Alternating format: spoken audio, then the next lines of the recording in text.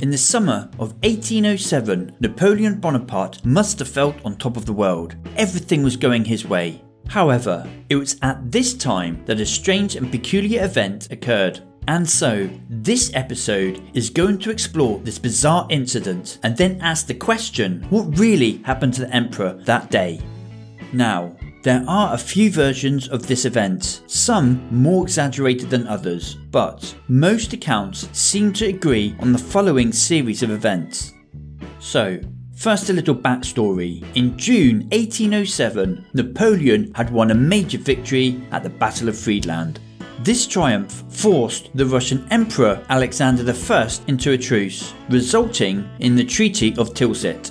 To Napoleon, this treaty represented not just a high point in his career, but his dominance in mainland Europe. Pleased with the success of his campaigns, it was time to celebrate, and it was decided that these festivities would include a rabbit hunt.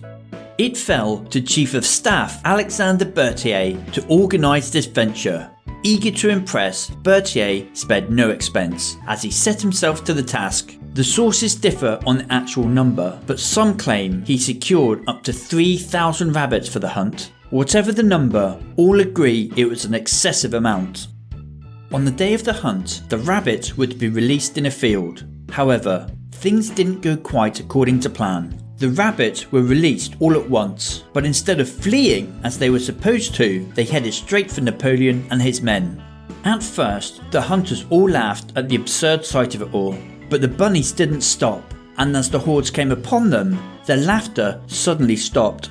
The hunting party attempted to ward off the swarm of furry critters with bullwhips, hunting crops and sticks, but it was too late. They were surrounded. Realising that the bunnies had no intention of fleeing from them, the hunt was abandoned, but it didn't stop there. The rabbits had surrounded the carriage. They were everywhere. Napoleon had to wade his way through.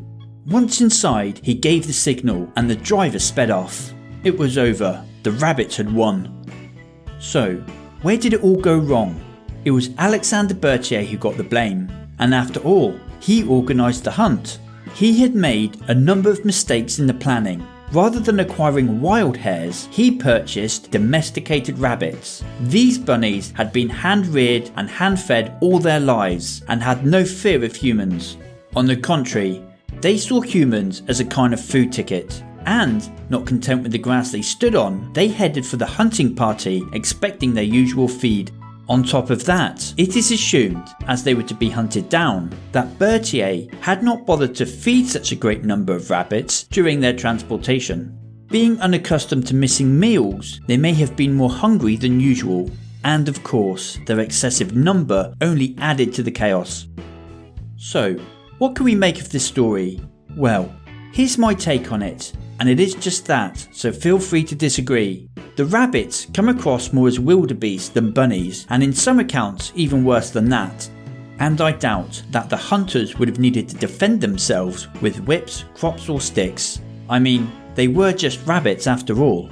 That being said, if Berthier had obtained this absurd number of tamed rabbits, their fear of humans long gone, then they certainly wouldn't have behaved like wild hares. And I am sure a number of them very well may have headed towards the hunting party expecting some sort of handout. But on the whole, most probably just milled around the field without a care in the world. Either way, the whole point of stalking and hunting down your prey was lost.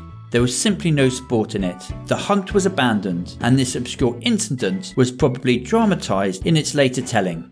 To conclude this episode, I would simply say this: if there is any truth to this story, I would agree that the blame rests firmly on Chief of Staff Alexander Berthier.